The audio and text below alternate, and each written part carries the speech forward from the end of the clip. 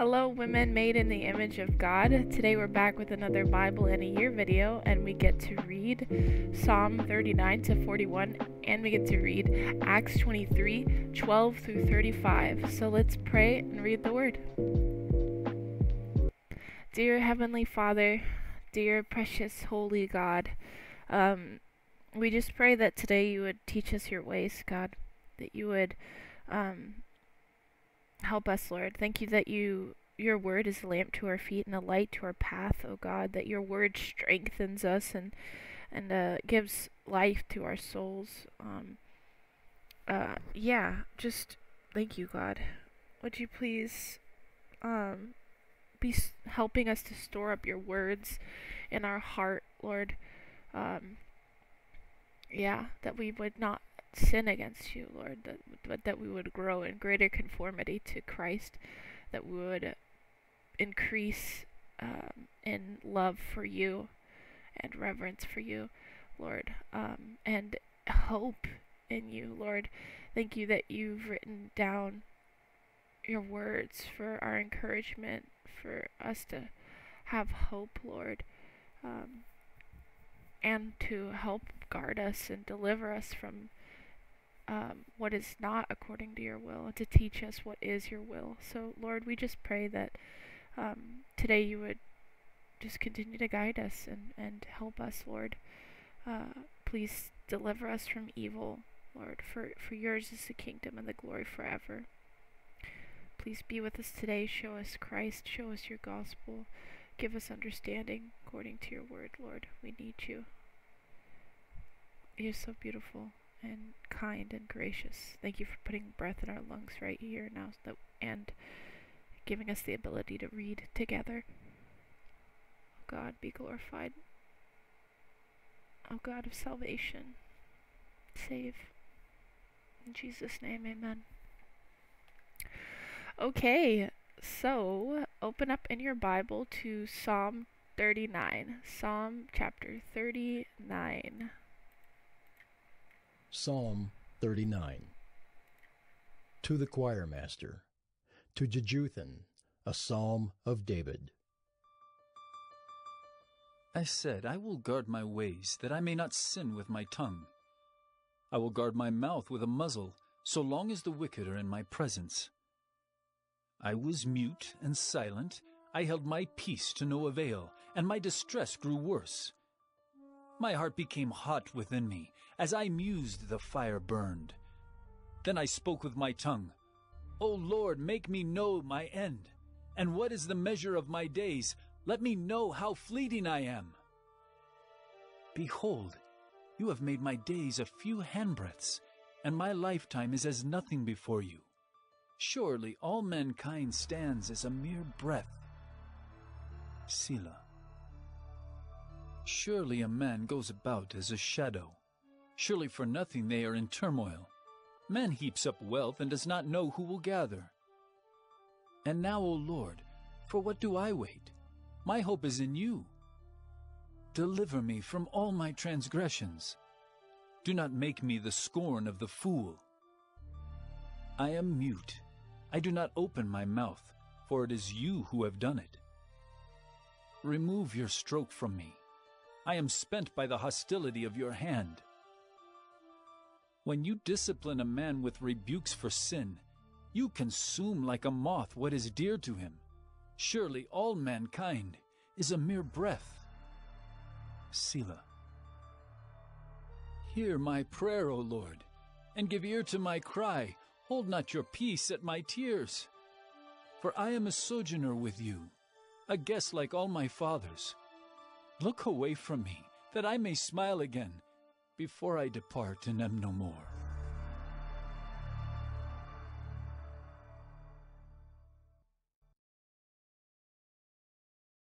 Psalm 40. To the choir master, a psalm of David. I waited patiently for the Lord. He inclined to me and heard my cry. He drew me up from the pit of destruction, out of the miry bog, and set my feet upon a rock, making my steps secure. He put a new song in my mouth, a song of praise to our God. Many will see and fear and put their trust in the Lord. Blessed is the man who makes the Lord his trust, who does not turn to the proud, to those who go astray after a lie. You have multiplied, O Lord my God, your wondrous deeds and your thoughts toward us. None can compare with you. I will proclaim and tell of them, yet they are more than can be told. Proclaim and toward us. None can compare with you. Deeds and you have multiplied, O Lord my God, your wondrous deeds and your thoughts toward us. None can compare with you. I will proclaim and tell of them, yet they are more than can be told. In sacrifice and offering you have not delighted, but you have given me an open ear. Burnt offering and sin offering you have not required. Then I said, Behold, I have come. In the scroll of the book it is written of me. I delight to do your will, O my God. Your law is within my heart. I have told the glad news of deliverance in the great congregation. Behold, I have not restrained my lips, as you know, O Lord. I have not hidden your deliverance within my heart. I have spoken of your faithfulness and your salvation. I have not concealed your steadfast love and your faithfulness from the great congregation.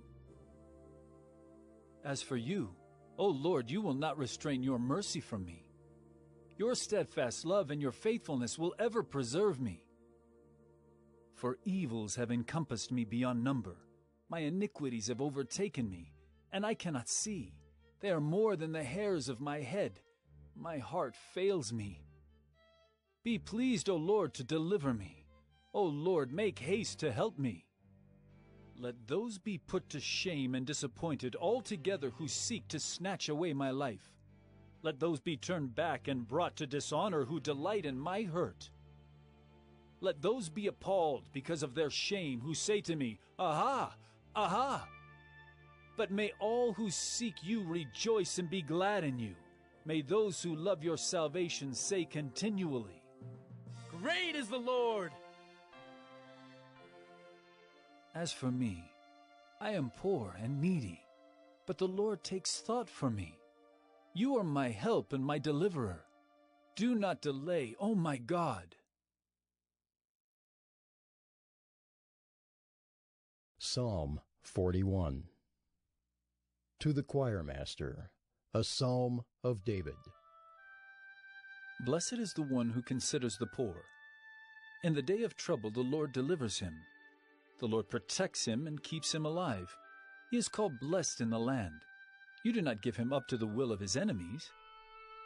The Lord sustains him on his sickbed. In his illness you restore him to full health. As for me, I said, O Lord, be gracious to me. Heal me, for I have sinned against you.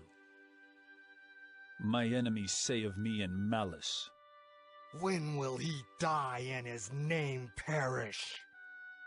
And when one comes to see me, he utters empty words, while his heart gathers iniquity. When he goes out, he tells it abroad. All who hate me whisper together about me. They imagine the worst for me. They say, A deadly thing is poured out on him. He will not rise again from where he lies. Even my close friend in whom I trusted, who ate my bread, has lifted his heel against me. But you, O Lord, be gracious to me, and raise me up that I may repay them. By this I know that you delight in me. My enemy will not shout in triumph over me. But you have upheld me because of my integrity, and set me in your presence forever. Blessed be the Lord, the God of Israel, from everlasting to everlasting. Amen and amen.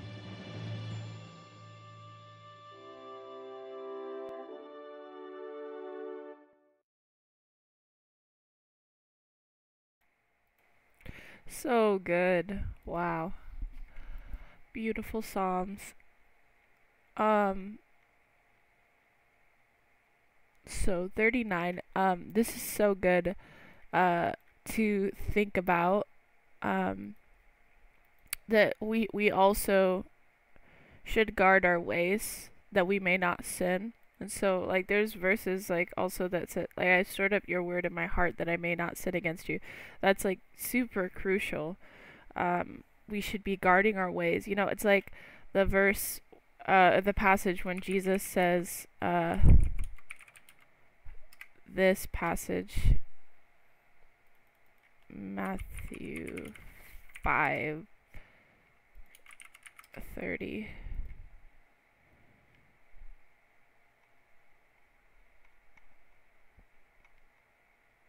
Yeah, so this part says, you have heard that it was said, you shall not commit adultery, but I say to you that everyone who looks at a woman with lustful intent has already committed adultery with her in his heart. If your right eye causes you to sin, tear it out and throw it away, for it is better that you lose one of your members than that your whole body be thrown into hell.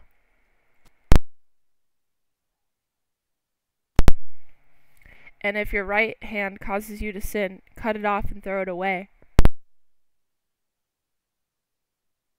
For it is better that you lose one of your members than that your whole body go into hell. This is so crucial. We have to be incredibly aggressive about killing sin.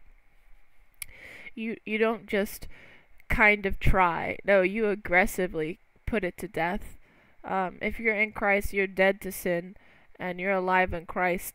But you will still have, in Galatians 5, it describes the battle against the flesh and but the power of the Holy Spirit and the fruits of the Spirit. When Jesus saves us, he doesn't just save us and then say, all right, now continue on your own. No, he literally has given to us his precious Holy Spirit, and through the power of the Spirit we can kill sin, and we can have we now have victory over sin because of Christ's triumphant death and his resurrection, and he's raised us to new life. But while we're still in this weak earthly tent, longing to be clothed with our heavenly body in the new heaven and earth, but as we are right now, we still battle against our old fallen flesh. But yeah, anyways, all that to say, we must kill sin. And so the reason why I'm saying this is because, like, we ought to guard our ways as well, that we may not sin with our tongue or with anything, that we wouldn't, like, speak stupidly. We have to watch what we say. The book of James very clearly communicates that, and helps us with that. For example, the verse about being slow to speak and not sinning in your anger passage, is crucial. James is so good for so many reasons. James chapter 1 is just really good. Do not be deceived. I can't, hold on a second. I want to actually go there. I just want to read you this while we're on this topic. This is so good. Blessed is the man who remains steadfast under trial, for when he has stood the test, he will receive the crown of life, which God has promised to those who love him. Ultimately, conquering sin is through knowing the love of Christ for you, that he would so die for you and love you, that he would do that. And therefore you're loving him in response. That's what creates victory over sin. And in your love of him, you will put sin to death. You will guard your ways because you love him, and you will cut it off, because you love him, because he first loved you. So the more consumed you are with the love of God, the more that you're going to live for him. Anyways, yes, it says, verse 13 of James 1, let no one say when he is tempted, I am being tempted by God, for God cannot be tempted with evil, and he himself tempts no one. But each person is tempted when he is lured and enticed by his own desire. Then desire, when it has conceived birth, to sin, and sin, when it is fully grown, brings forth death. Death. sin always leads to death. In the unbeliever's life, eternal death. In the believer's life, you still experience death. You see a family that, for example, like a husband that commits adultery against his wife, it brings death. You know, like the family is then affected by that, and they may never reconcile after that. And it could cause so much problems for them. I mean, look at David. His kids literally, like, it was so bad. I mean, if you remember what we read earlier in there, yeah, God forgave David because David is one of those that Christ was going to die for and now has, and you know but it still brought just destruction to David's life and David's children's lives. So yeah, anyways, do not be deceived, my beloved brothers. Every good gift and every perfect gift is from above, coming down from the Father of lights, with whom there is no variation or shadow due to change. Of his own will he brought us forth by the word of truth, that we should be a kind of firstfruits of his creatures. Know this, my beloved brothers, let every person be quick to hear, slow to speak, slow to anger, for the anger of man does not produce the righteousness of God. Therefore, put away all filthiness and rampant wickedness, and receive with meekness the implanted word, which is able to save your souls. Be doers of the word, and then, so good. Such a good chapter, but I wanted to read you this part. Do not be deceived, my beloved brothers, for every good and perfect gift is from above, coming down from the Father of lights, with whom there is no variation or shadow due to change. God is greater. Don't be deceived, and what God has for you is greater too. So yeah, don't be deceived. Guard your ways.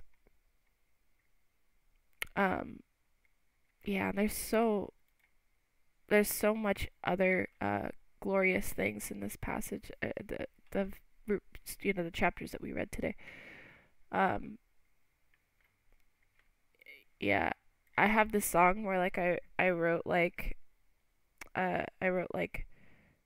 he loves me though I'm but a breath, something something something, and I just like that line because it's like I'm literally just like a mere breath, and yet he cares for me, and like I just when I should have died in my sin, God plucked me from death and has lavished on me his love, which is amazing. But yeah, like people are storing up wealth and blah blah, but like may this be our confession. And now, O Lord, for what do I wait? My hope is in you. This is such a good verse to have written down somewhere and put in your face somewhere, where you can see it, because it's like, what are you really waiting for? Like your hope is in God. You have him, and you're also looking forward to his return. So it's like he is the greatest thing to put your hope and trust in, because he does not change. So may this be your confession. And now, O Lord, for what do I wait? My hope is in you. Crying out to God for forgiveness is good. And yeah, this is a good prayer too. And this reminded me of 1 Peter.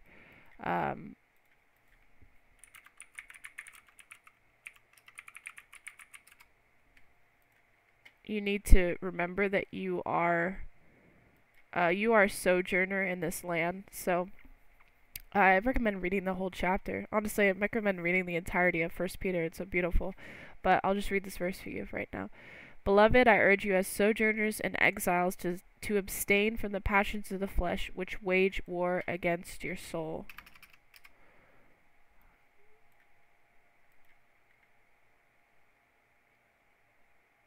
Keep your conduct among the Gentiles honorable, so that when they speak against you as evildoers, they may see your good deeds and glorify God on the day of visitation.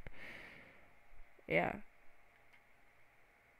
You're not of this world anymore. If you're in Christ, you've been called out. You're a called out one. your sojourner in exile, with other fellow sojourners and exiles together. This, yeah, it's so good. Yeah, and this is good. We should be waiting patiently for the Lord, and we knowing these beautiful truths that the Lord, this is really, He's done this in my life, and He continues to do it. It's amazing. Truly, blessed is the man who makes the Lord his trust. So true. Amen. Do not turn to the proud, do not go astray after a lie. Do not go astray after a lie. Stick to the Lord, who is worthy of our trust and the best to hope in forevermore, ever. Yeah, it's so good. This is so true. Amen. Amen. So yes, and we should tell of them, and just like telling people of His goodness. But yeah, you definitely see Christ in the verses here. Christ never sinned, so you see that's David, but Jesus is a greater David who is without sin. And this is Jesus right here. Behold, I have come in the scroll of the book. It is written of me. I delight to do your will. Oh my God, your law is within my heart. So true. Luke 24:44. Let's actually go there.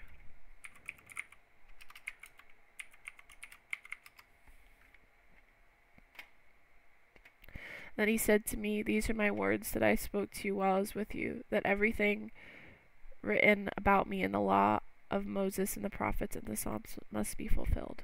Exactly. But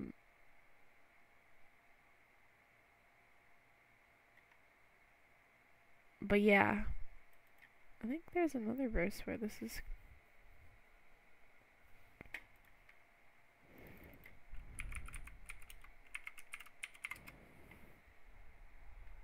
Yeah, amen. And then Jesus said to them, my food is to do the will of him who sent me and to accomplish his work.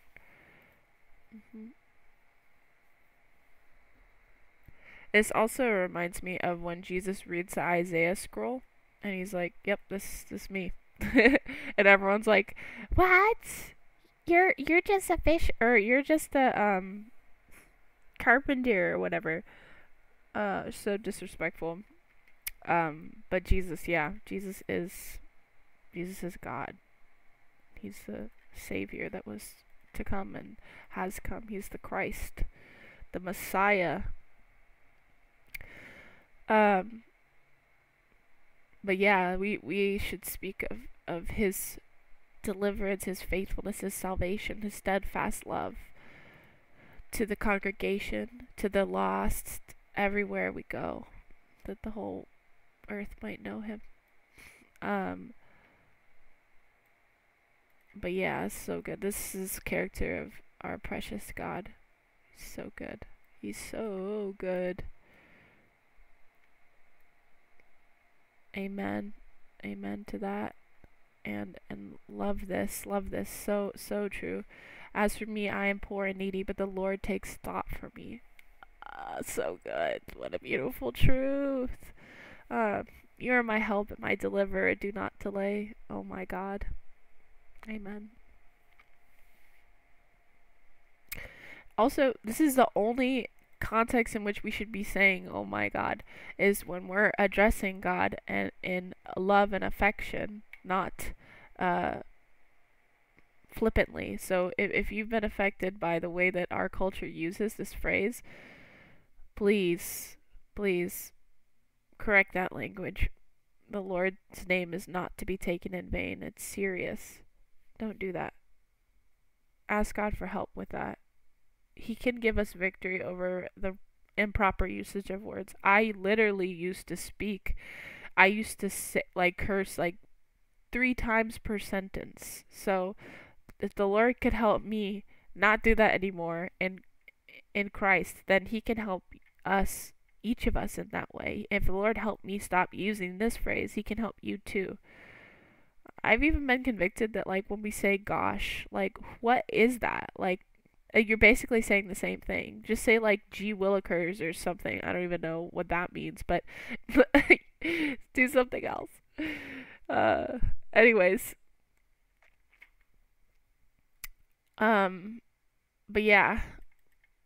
So good. We ought to consider the poor. This is super important to the Lord throughout the scriptures. So, like, we're not to be chasing after a white picket fence. We're to be helping the poor, and especially those who are of the household of God. That's what the word says.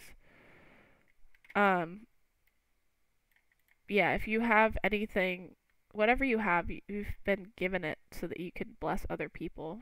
It's not for you alone. This is Jesus right here. This reminded me of Jesus and how Judas betrayed Jesus.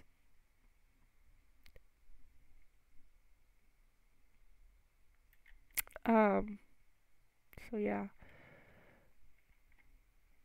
And ultimately the Lord will repay all that do not turn to him in repentance and faith in that last day.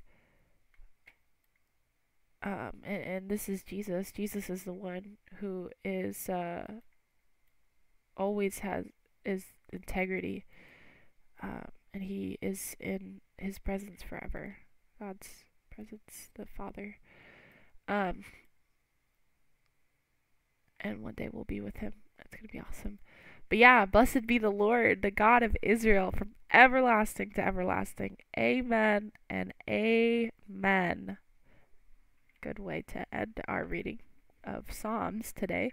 But yeah, let's go to Brother Sproul's notes.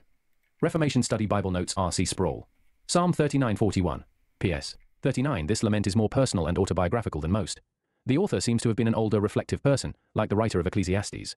His anger, VV 2:3, is not unlike Job's. Numerous links between PSS 38 and 39 invite us to read PS 39 as an added perspective on the struggles endured in PS 38.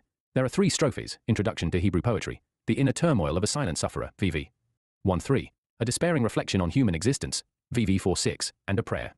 Then apparently, 39:1:3, these verses express the inner turmoil of a silent sufferer. 39, not sin with my tongue. The psalmist may have been questioning the prosperity of the wicked and fearing that if he spoke in his anger and frustration, he might say something offensive to God. Muzzle. He desires to speak out and has to force himself to be quiet. 39, my distress. The psalmist repressed his feelings but could not do away with them. Finally, he spoke. 39:4:6, these verses are a despairing reflection on human existence. Measure of my days. Their short, hard lives tempted the faithful as they compared them to the prosperity of the wicked and questioned God's wisdom and justice. See note, on 8:5, for nothing. The same Hebrew word is translated mere breath in V5. The sentiment is similar to that found in Ecclesiastes 20, 39:7-13. These verses are a prayer. 39, my transgressions. In the context of 38:4-18, it seems that the psalmist's sin is at least part of the underlying cause of his suffering. 39:10, your stroke. This could be sickness, but it could include depression and other setbacks in life. 39, wave. The psalmist has passed from anger to weeping. The strong emotion of the psalm makes its final prayer especially vivid. 39:13, smile again before I depart. There is almost a despairing hope at the end of the psalm. PS 40. This psalm has 2 sections, thanksgiving, VV 1:10, and lamentation, VV 11:17. God has answered an earlier prayer of the psalmist, but he still has problems to bring before God. He looks to God in a new time of crisis. 41:13. These verses are thanksgiving. 42, pit of destruction, rock. A miry pit is contrasted with the sure footing of a rock. Sheol, the grave, is often pictured as a pit. The 6:33 in notes, perhaps the psalmist was ill and threatened with death, or, since the psalm is probably royal, he may have felt the threat of death in battle. 43, new song. See note on 33:3. Proud, blessed. See note on 111, proud. A rare word used of Egypt in 87, and they're simply translated Rahab. Here, it probably refers to the idols of the surrounding nations. 46, you have not delighted. The psalmist knows that the animal sacrifices of the OT were mandated by God, but if they were offered without genuine repentance and faith, God did not want them. You have given me an open ear. This difficult phrase may be idiomatic. The Hebrew more literally translated is, ears you have dug for me, text note, which would mean that God gave the psalmist ears to hear and obey. The phrase is important because it is cited in Sheb 10:5-7. Hebrews uses the Septuagint translation, a body have you prepared for me. The meaning is the same. The ears are to the body as the part to the whole. The obedience of Jesus in the body is to offer himself once and for all, replacing the animal sacrifices of the OT. 47. In the scroll of the book it is written of me. The reference may refer to the commandment recorded for kings in Deut. 17. 48. I delight to do your will. This verse comes to the heart of the matter. The psalmist offers what God requires, heartfelt obedience. 49. Great congregation. C 22, 25 and 5:18. 18. These verses are lamentation. 40. 12 evils, iniquities. The psalmist identifies the source of his troubles as both external, enemies seeking to thwart him, cf. 38, 11, 20, and internal, his own sin. 38. I heard on the radio this 0 and 13, 17. These verses are nearly identical to PS 70. 0, 13. Make haste to help. In his desperate plight, the psalmist boldly asks the Lord to come to his rescue. 40, 14. Be turned back and brought to dishonor. He wants the Lord to turn the tables on the enemy. They seek the psalmist's ruin and his life. He asks God to ruin them. Great is the Lord. See note on 0:17. Poor and needy. See note on 9:18. PS 41. The psalm has 3 strophes, introduction to Hebrew poetry, and a concluding doxology, instructions for receiving care, VV, 1-3, recounting of a past prayer for healing, VV 4:10, and confidence in God's pleasure, VV 11:12. A doxology serves to conclude Book 1, T13, introduction, characteristics and themes, 41:3. These verses give instructions for receiving care. 41. Blessed. See note on 1:1. Considers the poor, understands or empathizes with those who are helpless and unable to take care of themselves. The psalmist is in this condition due to his debilitating sickness. Accordingly, the first 3 verses here may have been spoken to him by another person, perhaps a priest. The Lord delivers him. Those strong in self-confidence do not turn to the Lord because they think they have no need for him. Those not so deluded, realizing their weakness, have nowhere else to turn. 41. In the land. The Lord preserves the life of his people, but he will also prosper them in the land. This applies the promise of the land found in the Abrahamic covenant, General 12:1-3. These verses are a recounting of a past prayer for healing. 41:6. He utters empty words. The psalmist's enemies visited him while he was ill, speaking words of comfort, but afterwards spreading malicious lies about him. 41:9. Lifted his heel. For this idiom see General 5:19-26, where the noun heel is connected with the verb, to deceive. The point is that the psalmist's close friend has betrayed him in his moment of need. He is abandoned by everyone. Jesus applied this verse specifically to Judas Iscariot, John 13:18. 1:11-12. These verses express confidence in God's pleasure. 41:13. A doxology that concludes Book 1, introduction, characteristics and themes. The doxology, in all likelihood, is an independent poem. Blessed be. God is blessed in response to all the blessings he has granted in PSS 141.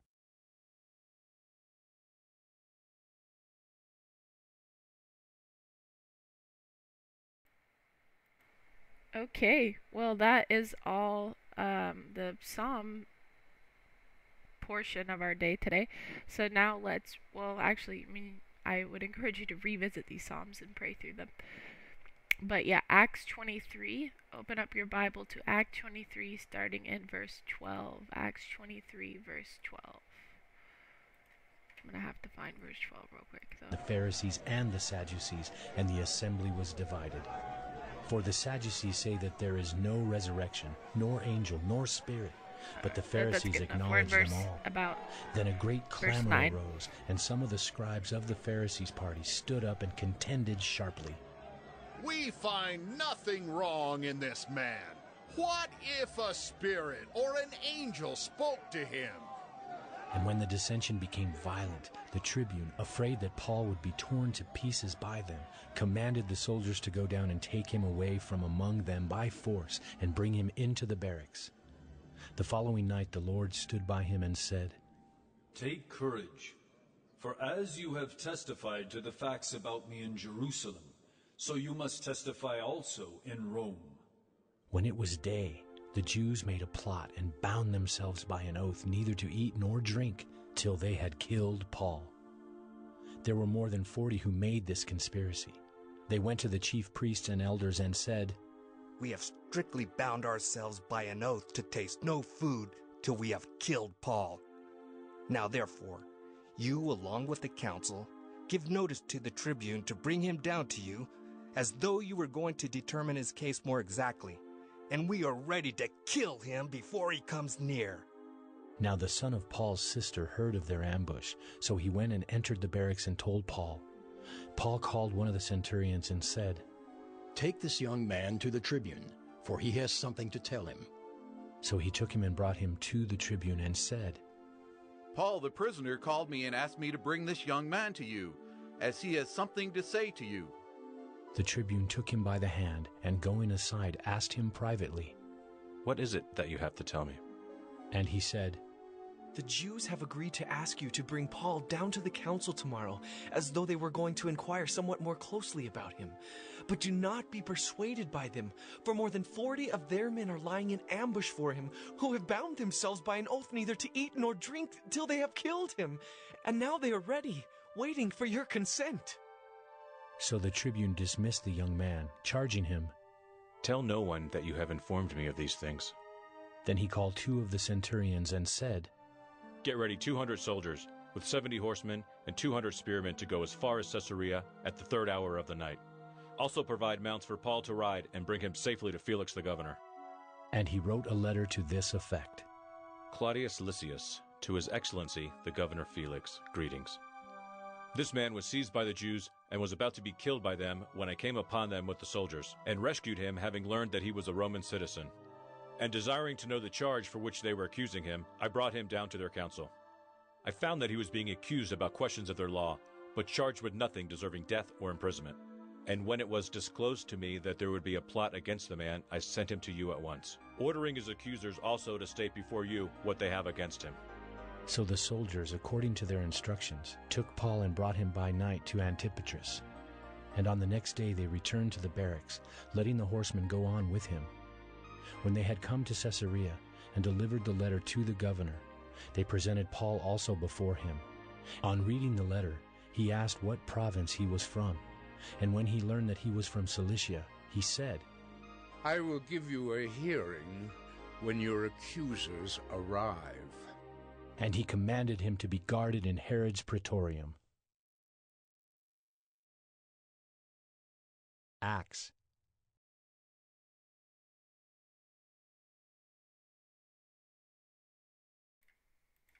Okay, well, just awesome how you see God protecting Paul for the purpose for which he has for Paul. Nothing will thwart God's purpose, even though many want to kill him. And then you just see the love of the brethren to protect Paul, the brethren that came in, and yeah. But anyways, so let's let Brother Sproul take the lead on these notes. So let's go to the notes. Acts 23:12-35. 23:16 The son of Paul's sister, evidently some members of Paul's family, are in Jerusalem, told Paul. Prisoners received their necessary supplies from relatives and friends who regularly visited them. 23:23-24 Heavily equipped infantry and cavalry delivers Paul safely to Felix, the procurator of the imperial province of Judea. The official provincial headquarters is at Caesarea. 23:26 Governor Felix. Felix was a former slave, and as a freedman had ascended to an influential position in the Roman government. In AD 52, the Emperor Claudius sent him as governor to Caesarea. Felix was addressed as Most Excellent Felix, 24:2, during his 8-year administration. The Roman historian Tacitus said that Felix occupied the office of a king while having the mind of a slave, saturated with cruelty and lust. 23:27 Having learned that he was a Roman citizen. The tribune prudently omits the detail that he had ordered Paul's flogging before he learned of his Roman citizenship. 23:31 Antipatris. A town built by Herod the Great in honor of his father Antipater, about 30 miles 48 kilometers northwest of Jerusalem. The distance covered overnight puts the party beyond the reach of the would-be assassins, so the 200 spearmen on foot return to Jerusalem while the 70 mounted on horses press on more quickly, conducting Paul to the governor's palace in the provincial capital Caesarea Maritima. 23:35 Herod's Praetorium. The official residence built by Herod the Great. It became a Roman praetorium or official residence and included prisoners' cells. John 18:28. Phil 1:13.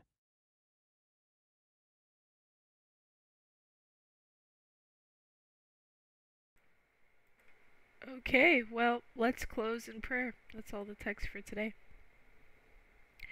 Dear Heavenly Father, thank you so much that you are our God and our deliverer.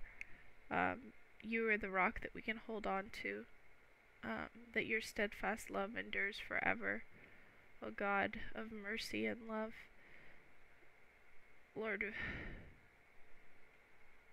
thank you that though we are but a breath, that you save many of us, Lord, many humans, all those that will humble themselves before you and repent and seek your face, all through and by your grace, Lord.